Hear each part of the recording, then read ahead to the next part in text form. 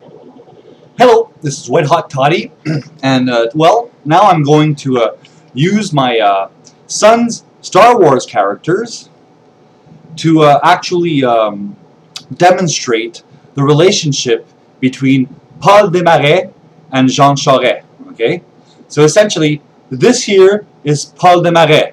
I think it's very representative of him, and essentially, this is Jean Charest. And I also think that this is very representative of Jean Charest. Okay, so essentially, comes up to him and he says,